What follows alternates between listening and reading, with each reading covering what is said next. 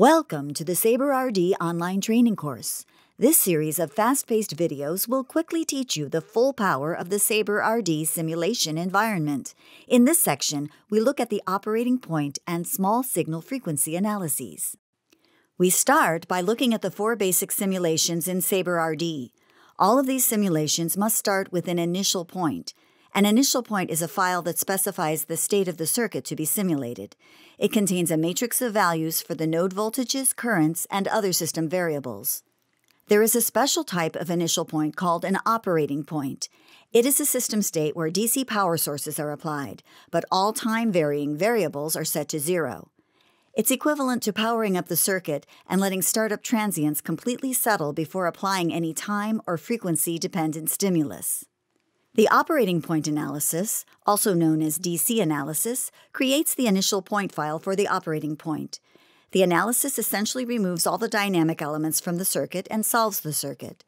DC sources are applied, AC and transient sources are set to 0, capacitors become opens, inductors become shorts. To perform an operating point analysis, select the Simulation tab, choose Operating Point from the pull-down menu, and press the Execute button. The bar graph indicates progress. Messages from the simulator will appear in the transcript window. After the simulation is complete, a report is automatically generated and displayed to show the DC node voltages of the operating point. Back annotation can be used to project the operating point directly onto the schematic. This is done by selecting the View tab and locating the back annotation section. From the File pull-down, select DC.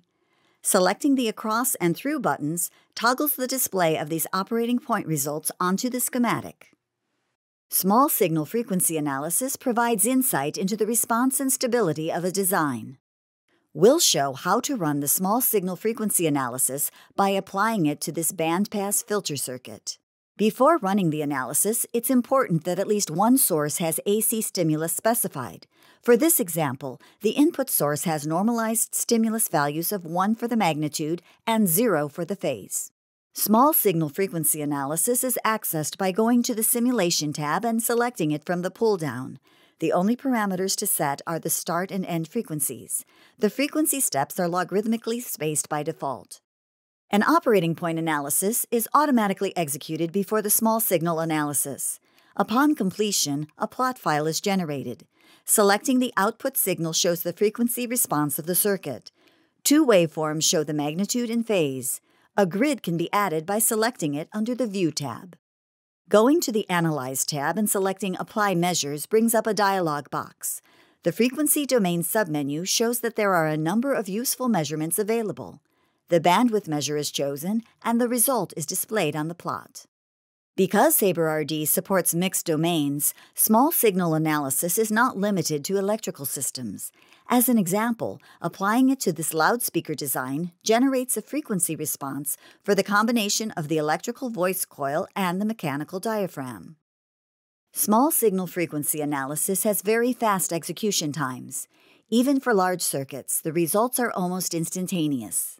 However, it has some significant limitations. First, as the name implies, it assumes small perturbations about an operating point.